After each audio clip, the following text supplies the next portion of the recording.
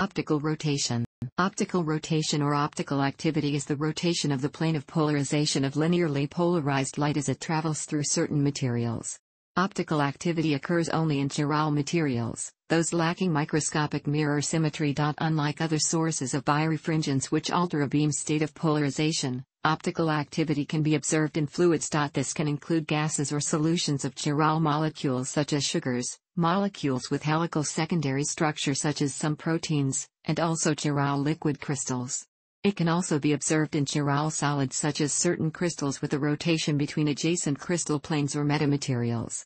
Rotation of light's plane of polarization may also occur through the Faraday effect, which involves a static magnetic field. However, this is a distinct phenomenon that is not usually classified under optical activity.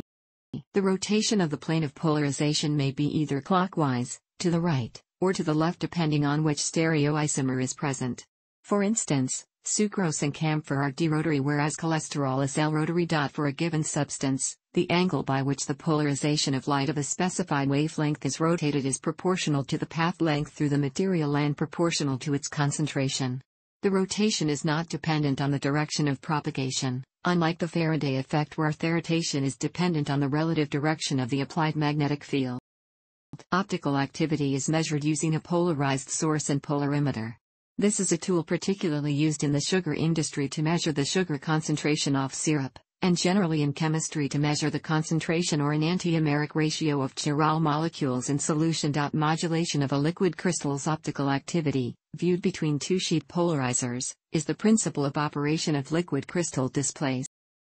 The rotation of the orientation of linearly polarized light was first observed in 1811 in quartz by French physicist François-Jean Dominique Arago. In 1820, the English astronomer Sir John F. W. Herschel discovered that different individual quartz crystals, whose crystalline structures are mirror images of each other, rotate linear polarization by equal amounts but in opposite directions. Jean-Baptiste Biot also observed the rotation of the axis of polarization in certain liquids and vapors of organic substances such as turpentine. Simple polarimeters have been used since this time to measure the concentrations of simple sugars, such as glucose, in solution. In fact, one name for D-glucose is dextrose, referring to the fact that it causes linearly polarized light to rotate to the right or dexter side. In a similar manner, levulose, more commonly known as fructose, causes the plane of polarization to rotate to the left. Fructose is even more strongly levorotatory than glucose is dextrorotatory.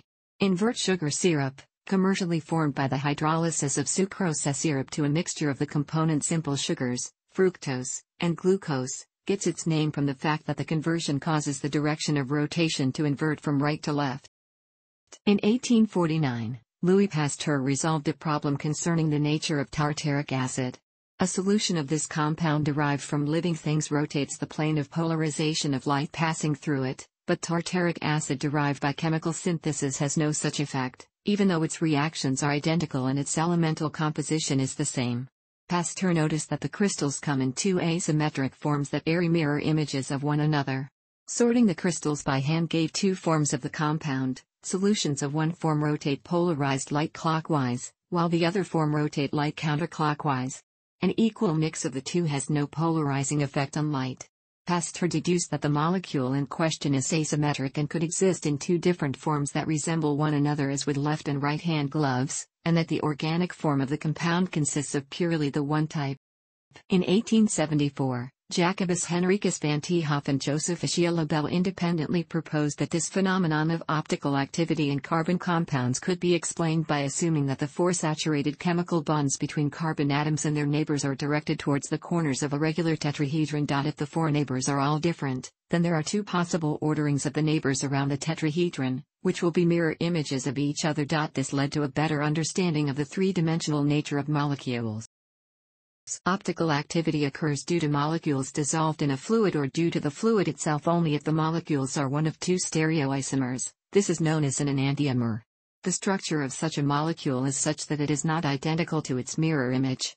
In mathematics, this property is also known as chirality.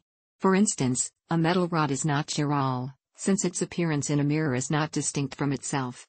However, a screw or light bulb base is chiral. An ordinary right-handed screw thread, viewed in a mirror, would appear as a left-handed screw which could not possibly screw into an ordinary nut.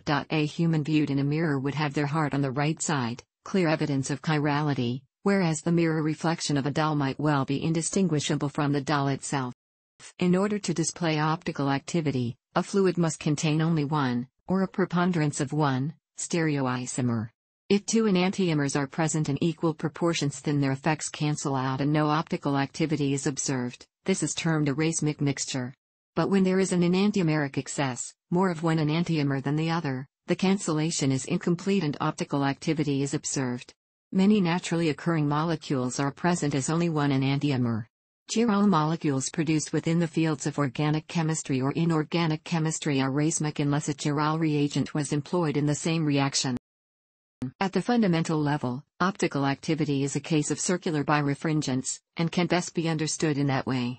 Whereas linear birefringence in a crystal involves a small difference in the phase velocity of light of two different linear polarizations, circular birefringence implies a small difference in the velocities between right and left-handed circular polarizations.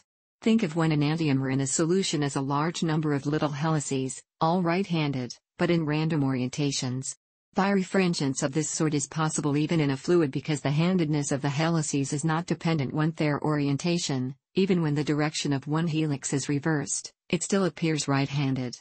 And circularly polarized light itself is chiral. As the wave proceeds in one direction, the electric fields composing it are rotating clockwise, tracing out a right-handed screw pattern in space. In addition to the bulk refractive index, which substantially lowers the phase velocity of light in any dielectric material compared to the speed of light, there is an additional interaction between the chirality of the wave and the chirality of the molecules.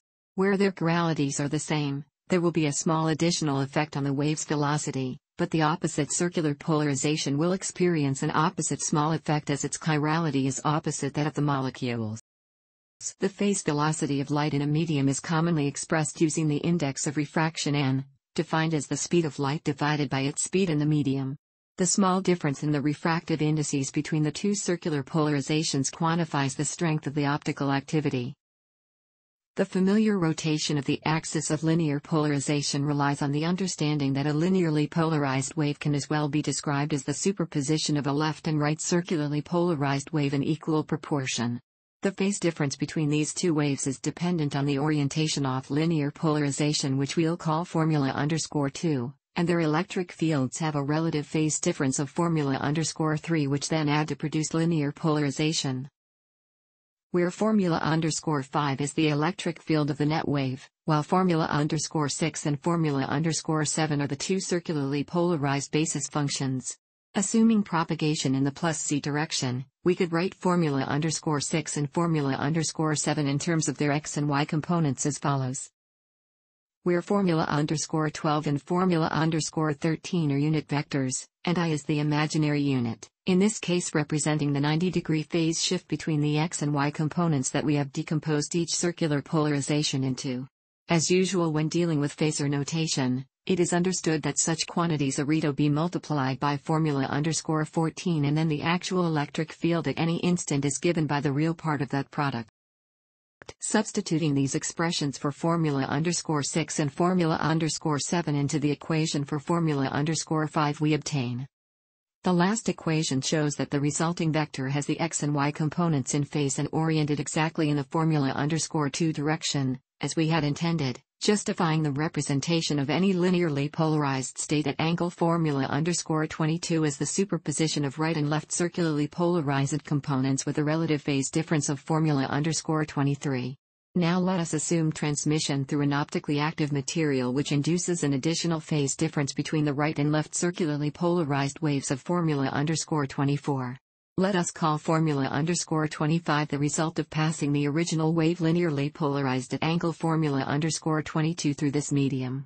This will apply additional phase factors of formula_27 and formula_28 to the right and left circularly polarized components of formula_29. Using similar math as above, we find thus describing a wave linearly polarized at angle formula_32, thus rotated by formula_33 relative to the incoming wave, formula_29. We define above the difference in the refractive indices for right and left circularly polarized waves of formula_35. Considering propagation through a length L in such a material, there will be an additional phase difference induced between them of formula_24 given by where formula_38 is the wavelength of the light. This will cause a rotation of the linear axis of polarization by formula_28 as we have shown. In general, the refractive index depends on wavelength and the differential refractive index formula_35 will also be wavelength dependent. The resulting variation in rotation with the wavelength of the light is called optical rotatory dispersion. ORD spectra and circular dichroism spectra are related through the Kramers-Kronig relations. Complete knowledge of one spectrum allows the calculation of the other. So we find that the degree of rotation depends on the color of the light, and is directly proportional to the path length formula_41 through the substance and the amount of circular birefringence of the material formula_35 which, for a solution, may be computed from the substance's specific rotation and its concentration in solution. Although optical activity is normally thought of as a property of fluids, particularly aqueous solutions, it has also been observed in crystals such as quartz. Although quartz has a substantial linear birefringence, that effect is cancelled when propagation is along the optic axis. In that case, rotation of the plane of polarization is observed due to the relative rotation between crystal planes, thus making the crystal formally chiral as we have defined it above.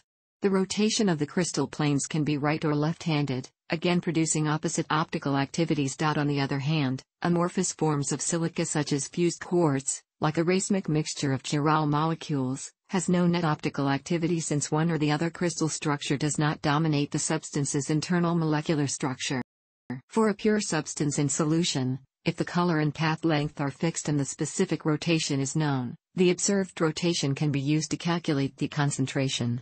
This usage makes a polarimeter a tool of great importance to those trading in or using sugar syrups in bulk. In the presence of an applied magnetic field, it is possible for samples of all compounds to exhibit optical activity. A magnetic field aligned in the direction of light propagating through a material will cause the rotation of the plane of linear polarization. This Faraday effect is one of the first discoveries of the relationship between light and electromagnetic effects. Thanks for watching. Don't forget to like the video and don't forget to subscribe.